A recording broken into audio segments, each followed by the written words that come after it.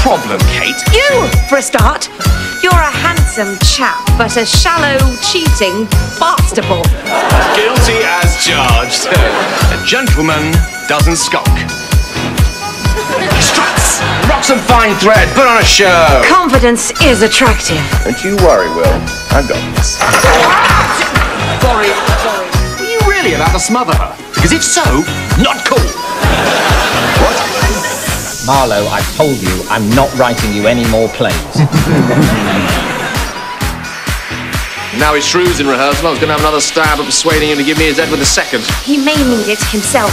Here's your playback and no hard feelings, eh? Does this mean we can still be mates, then? Of course we can still be mates. You too, Kate. Will you give me your hand? Yes. Although you are going to have to toughen up if you want to cut it in a man's world. Does Catherine cut this pervert's throat in the night with a rusty knife? But in the end, I made 3 great pals. Latin, Greek, and mathematics. Blokes can't stand clever birds. He who gives support is a patron. That which sweetens all that it covers be but icing. A great poet is a bard. And the heavens, of course, be starred.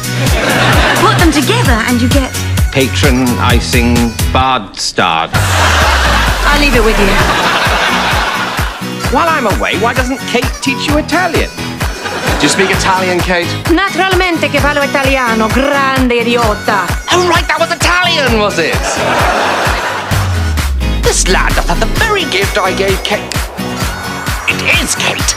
Come in disguise, the better to be near me. Gotta dig all that poetry stuff. So sexy. And I've just sent her to declare my love for Sylvia. Awkward? Why not just say boy owns girl and leave it at that? Perhaps displaying your leading lady alluringly clad and in a cage. Actually, that's not a bad idea. Yeah, brilliant. I think I'm going to be sick.